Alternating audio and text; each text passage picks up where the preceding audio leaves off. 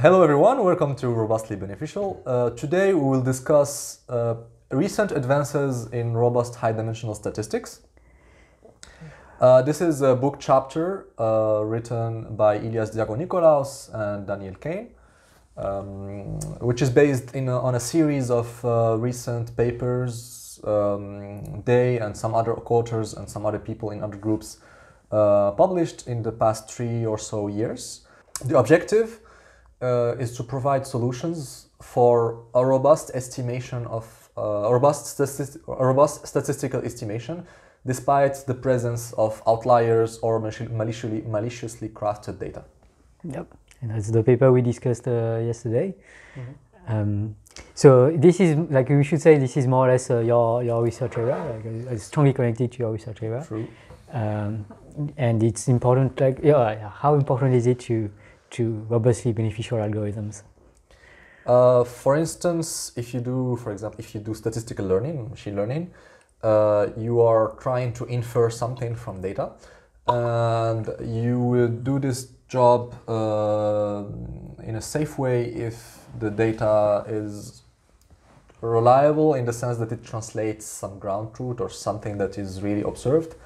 But if someone is hiding part of the data or corrupting part of the data, you might learn something else than what you were aiming to. So for instance, imagine you're trying to estimate the mean salary of Lausanne or of New York or any place. But so you get data about salaries, but if a fraction of this data is corrupted or is not representative of the mean salary of New York, then you would have a wrong estimation of the mean salary of New York. So you would like to, for like a simple example would be, you want to learn what is the mean salary of New York. If you just collect salaries and take the average, and if you happen to have a few billionaires in the data set, then you would think that the average salary of New York is 300 million. And a simple solution, the historically first solution was to take the median, if the majority of samples were fine. But then in the high-dimensional framing of this problem is more challenging. It's interesting to see how much the high-dimensional version of this problem had to wait for the recent years to really take off. Yeah, like the first papers that were, well, actually the very first paper that was cited, or one of the first papers, was a paper by Turkey. So there was this idea of Turkey's median, Turkey's median, that is a robust estimator, meaning that if you have like a small fraction or a fraction of Poisson data, then it still recovers the means of the inliers, the true data. But Turkey's approach, Turkey's median, is NP hard to compute. So it's definitely not tractable. It can be hard in the dimension of the space. So just maybe you can insist on the dimension thing, because it's something new. And I think like 5 years ago, you still had paper, even in machine learning sometimes, that discuss high dimension with d equals to 20 or 100.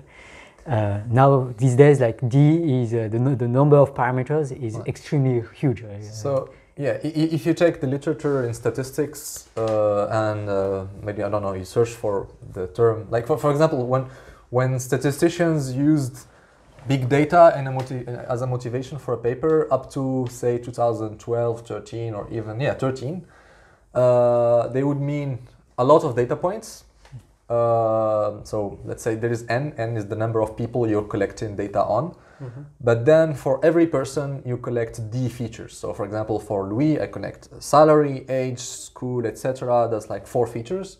But if I keep collecting features, it can go to 20. If I look at, for example, national statistics, you can have like imagine tables where you have 1 million of citizens and then 100 column for every citizen. So d would be 100 and n would be 1 million. And for up to the 2010s, people would care about big N and very rarely care about big D, like very, very, very, very large dimension. And today in machine learning, you would have situations where you aggregate models, for example, parameters of a neural network, where D could be in the same order or even much larger than N. Yeah, and maybe we'll discuss this later, but this is the number of parameters, and these days, like in neural networks, it's usually at least 1 million, and sometimes it can go as far as 10 to the 12, for 10 to the 11, I think, for some papers. So that's now you could say, well, why is it a problem? Well, the reason is why it is a problem, and it's actually something that surprised me when I read it. Like I didn't know this, but is that if you do, so there are this generalization of the median. So the median, like for those who don't know what we're talking about, like is like the median of a set of numbers is like you rank the numbers in the right order and you pick the one in the middle. That's the median. And if you want to do for different lists of numbers like this, so in high dimensions, well, one thing you can do is for each dimension to do this. Like, so this is called coordinate-wise median. So you do the median for each coordinate. Well, this, like, I was not that surprised that it was not that, well, in high dimensions it's not that great, because you're making a small error for each dimension and these all add up. And in the end you get a total error which is epsilon times the square root of d. So the square root of d, like, is very classical in statistics. It has to do with like the variance, like the square root of the variance. But anyways, so you have this problem, and the thing is that you have other generalization of the median, including like the geometric median, which for a long time I thought it was a great candidate for a robust estimator. But it turns out that the median, the geometric median as well, is not performing well. It still has this epsilon square root of d. And yeah, if you have d equals to 10 to the 12, then square root of d is a million, so it's yeah, you're very, very far from the actual mean. Yes. Yeah, so maybe I haven't explained what epsilon also is. Yeah, I think we didn't frame the problem correctly yet. Yeah. So the problem we are working with is we collect data and we try to estimate the mean of these data points, and some bad actor has poisoned the data, meaning that it possibly removed a proportion epsilon of the data and replaced it with other data points. And so the goal of poisoning is to make you learn a different median, a different mean, and this way it can manipulate what you learn for your model or what you think. And usually the poisoning would not be just computing random points, because if you add up randomly around the mean in average, you would be actually you would be able to learn the right mean, because it would all average to 0. But the poisoner will try to attack in one direction, so pushing all the points that are fake, the outlier data points, pushing them in one direction. So that's why the algorithms for robust statistics, they then try to learn from the data that is collected, so both inliers and outliers. Is there one direction in which the data set I'm looking at is surprisingly has surprising variance? Yeah. And then we would take action to reduce the variance in that direction. Mm-hmm. Yeah, that was the idea of the algorithm. Is if I just rephrase it, like, the idea is that you try to see among the data points if there's one direction along which it looks very suspicious. Mm-hmm. And if you do, you see, well, and there's actually a good reasons, like if you do the right assumption and all, you can identify this bad behavior in one dimension, and you know that something is wrong with high probability, and then you can just remove the extreme points essentially. Mm-hmm. And then you have a better data set. And you just repeat this procedure, like, but maybe it's better, maybe it's still not good enough. You have maybe another direction where things go wrong, and so you have to repeat and repeat. Mm-hmm. And this way of data cleaning, well, they showed is efficient. But maybe before we going to this, we can discuss more of the threat model, the poisoning model, because I think we had so in the paper they discuss a strong version of contamination, yes, of poisoning. Meaning that the attacker gets to see the true data set, which is, well, arguable in practice, and then he gets to remove some of these points, but not all of them. Like somehow it's a bit weird. Like he can only remove a fraction, but anyone, like he can choose which fraction he gets to remove, and then he gets to replace it by some other data. Yeah, it's true.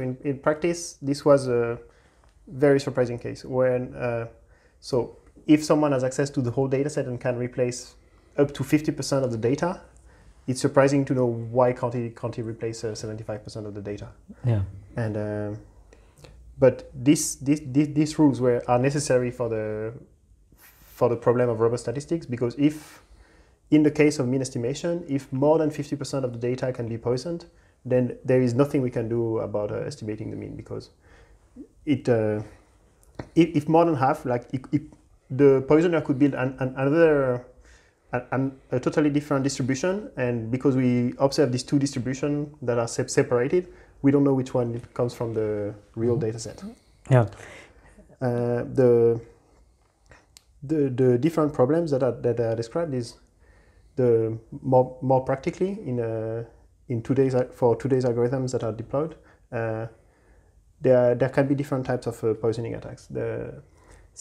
Some, I think the most common would be that the poisoner can only add new data points. And if you think of a recommender system, for example, then someone trying to poison a recommender system would create some fake accounts to like some specific types of posts with the hope that these types of posts gets recommended more.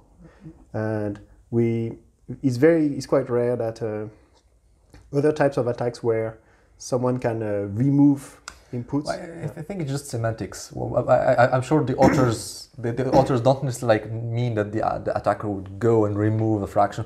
It's just a way to model that someone would participate with mislabeled data, with wrong data. Yes. So if someone participates with wrong data, the total data has a fraction that is corrupted. So regardless of how the wrong data was injected. Yeah. And the second very interesting point was about whether the attacker knows about the all input data that their algorithm is using, or whether it doesn't know.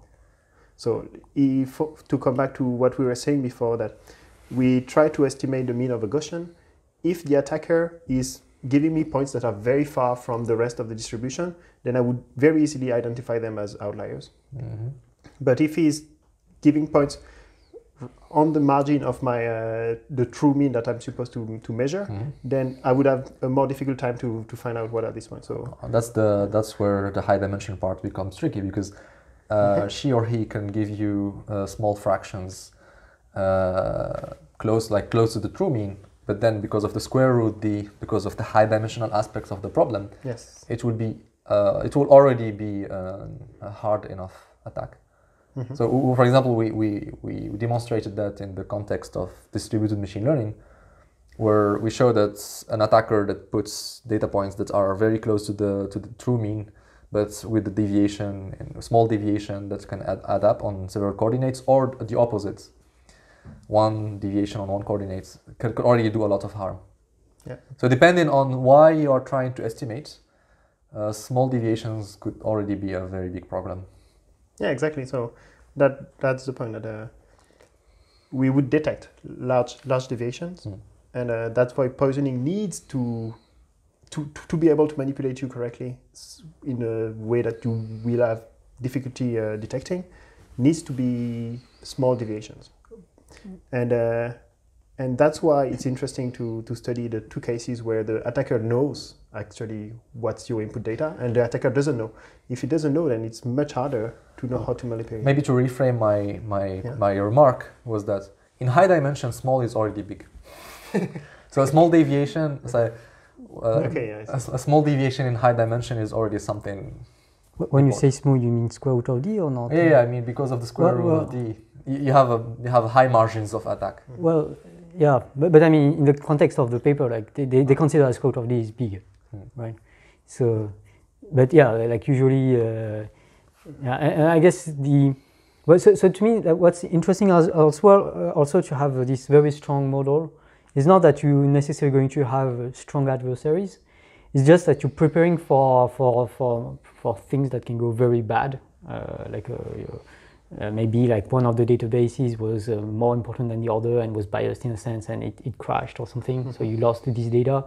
Maybe you have some genes on Excel that mutated. So there's this story about like 20% of the papers in biology have a flawed genetics of genetics paper. They have a flawed data because Excel modified the value automatically of some genes.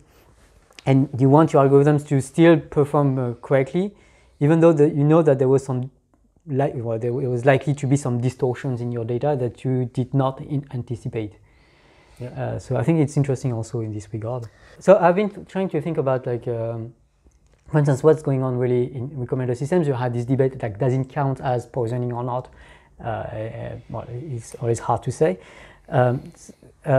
Maybe a more general form of poisoning or data distortion, I'm going to call it data distortion, is that you have this sort of true data that you want to collect, but because of many possible reasons, maybe there was biases in the sampling, because maybe it was a form on the internet and you only receive data from people who actually answer to forms.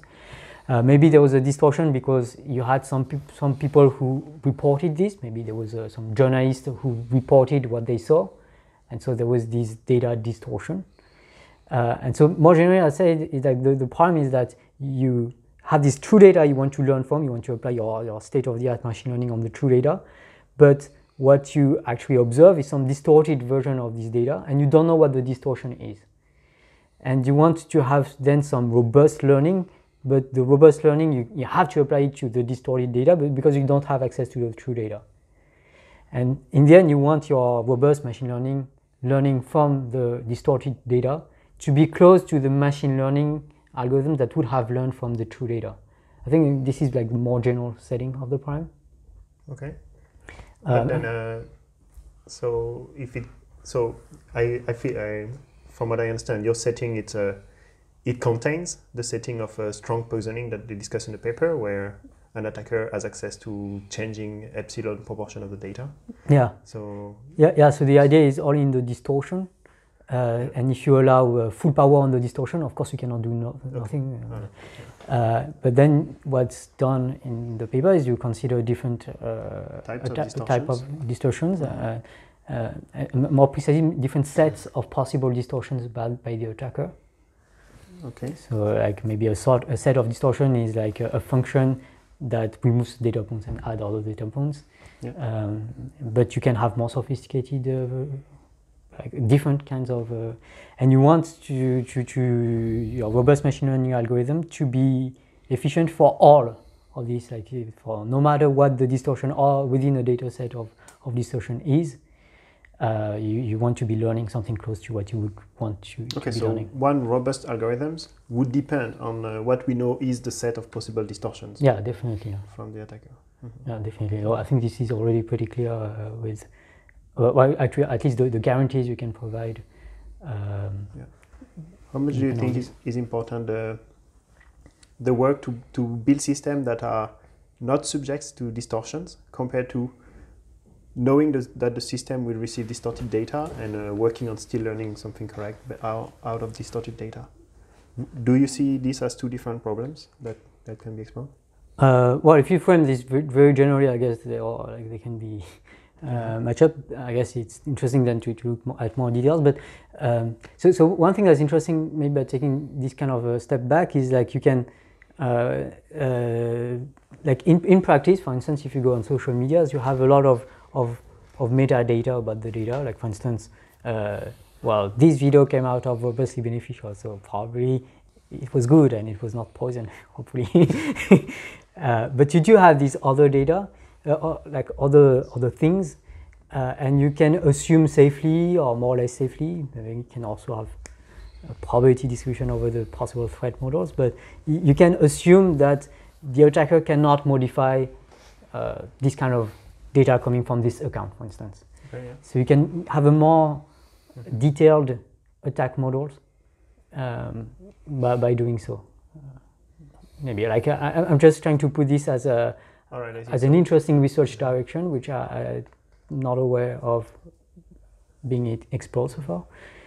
But yeah, because so far like it's really just adding and removing, and you're assuming that the data we don't know their origin, for instance. And if you're doing journalism or research, like you should not trust data just because it's here. And the source of the data is a very important metadata. And you want the machine learning algorithm to be using this at some point. Yes, definitely. I guess Twitter is fighting a lot of fake accounts that try to manipulate the Twitter feed and how much some tweets can go viral or not. Yeah. And definitely I'm nearly sure they use a lot of metadata about the accounts that they're looking at. Yeah. To detect whether they are fake account. Like when were they created? But are they all created yesterday and all liking the same tweet? An example of this, like using some metadata or like using some aspects of the data to increase their credence or like their reliability, the trustability, how much you trust them. There is a counterexample, like not exactly on using metadata, but there was this conspiracy video that went on the front page of YouTube. Yes. And when YouTube apologized, they said it's because the video contained sequences from CNN.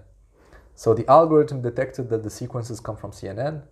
So the algorithm upweighted the reliability of the video.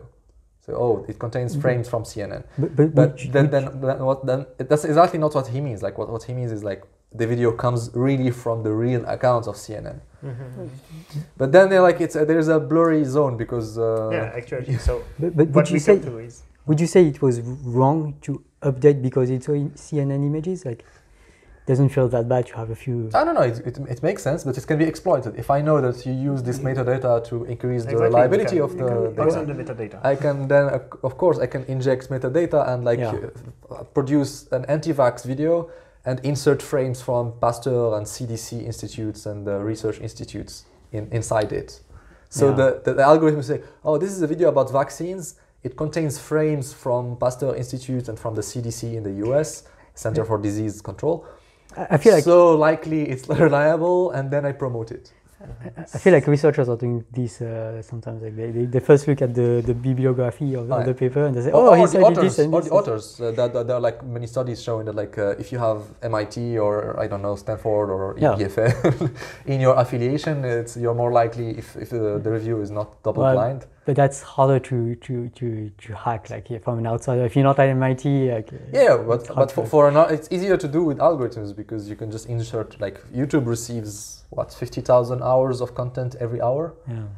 So you can't scale, like you can't check every video manually. So if people start injecting frames, and your algorithm gives reliability labels based on where do the content come from, it might be hacked also in the same way. So I just inject CNN or I inject, reliable Center for Disease Control videos inside my anti-vax video. Yeah. We discussed also that there are some kind of data that is much harder to manipulate if the data is encrypted, for example.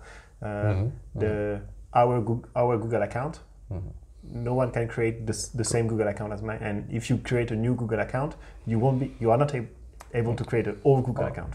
Well, it's true. That's why I say it's not exactly so someone posting frames from the Center of Disease and Control should not be upweighted, but a video coming from the account of the Center of Disease Control should be upweighted. Yeah, and I think probably that's what YouTube or any other platform are already doing in some sense now. But I'd say there needs to be research about how to do this in a very robust manner, like with a well-defined threat model. It's not evident. You can. It's not easy to implement. It's not easy, I'd say. And with these things, I feel like there's a high potential of false good ideas or ideas that sound good but are actually counterproductive. So theorems are more reliable. But then theorems you have to look at the assumptions. Yeah, as well. Maybe we can talk about the result of the paper. The results discussed in the paper. So essentially what they say is that they did it. Like they found an algorithm that like for the mean estimator, so I guess it's very it seems like a very specific problem in statistics, but actually the mean is very much everywhere, especially when you're doing machine learning, like gradient descent, then it's a mean. And they successfully provide a polynomial time algorithm to compute a robust estimation of the mean that's within epsilon, and that does not depend on D. That's the big innovation. but they do have I'm going to criticize a little bit. Overall, the paper is really impressive. Like what they've done is really amazing. But like all along the paper, I had this strong feeling that, well, okay, but you need to know the covariance matrix, which is D square. Well, yeah, well, that's not that much of a problem because, well, actually, the algorithm is running in n and d, and they need n larger than d. Because otherwise we don't get any improvement. So yeah, ND is already more than D squared. It's already more than we can take with current computers.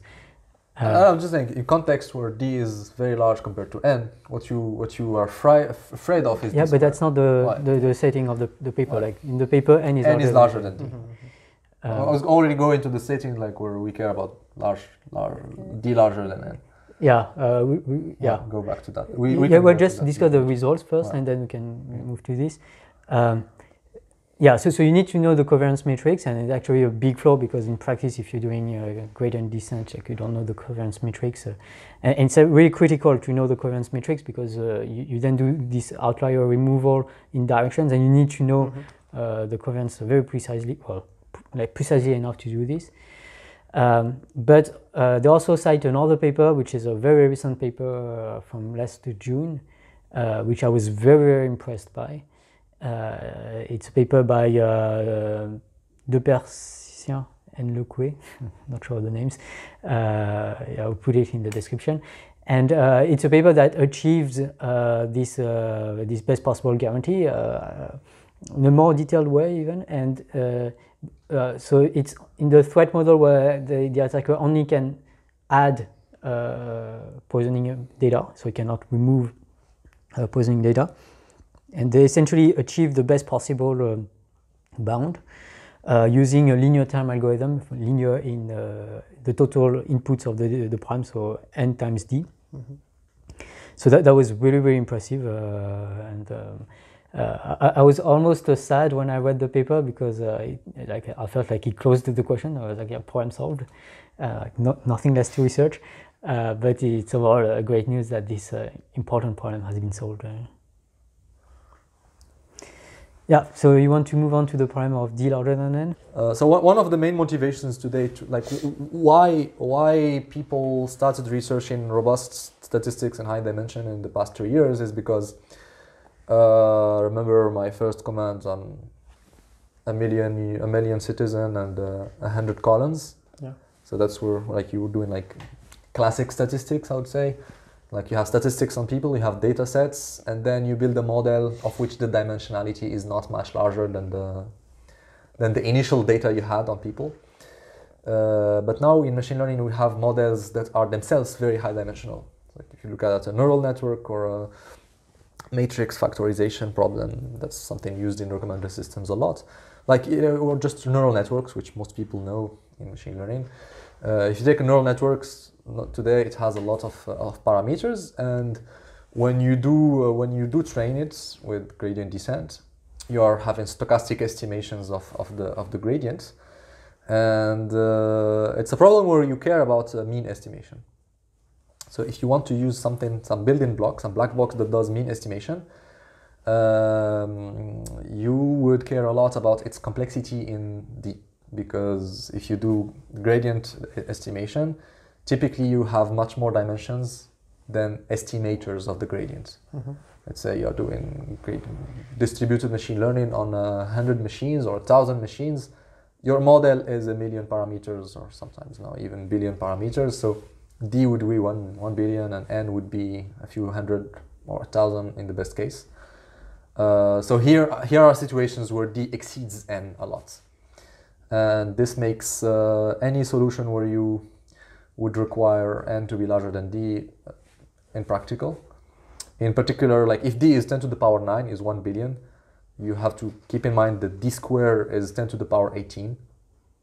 And you don't want to run a computation in 10 to the power 18. So it will be 1 billion, 33 years on a gigahertz CPU. So what we discussed yesterday is that in that case, simply by the statistical complexity of the data, we can't have a good estimation of the average anyway, even without the data being No. poisoned. Here you can, like, you have to go back to the solutions that are linear in D, but would have this square root D. So you would go back to things like geometric median or medians in general, like the medians family. Like there are like many ways of doing medians. They run in linear time in the dimension, but they have an error that is square root of the dimension. Yeah, but I guess these are asymptotic behaviors. Like a question you can ask is just like in practice, like how does like geometric median or stuff like that compare to like for instance the new paper that came out for n equals to 100 and d equals to 10 to the 9. Is there a gain by doing something more sophisticated? I think the jury is still out because the paper is just new. But maybe there can be improvement. Probably we shouldn't expect big improvements though. I don't know. In your model, like you're assuming that what can be compromised is a machine, right? But if you assume that the data of the machines can be compromised as well, like the n is more like the batch size. And well, I guess, do you know the batch sizes you usually use? I guess it's in the thousands, something like this. No, it depends. Sometimes you in the 30s, in the 10s. Oh, okay. Like, So n is very small still. Yeah, so it's not clear that there's a gain.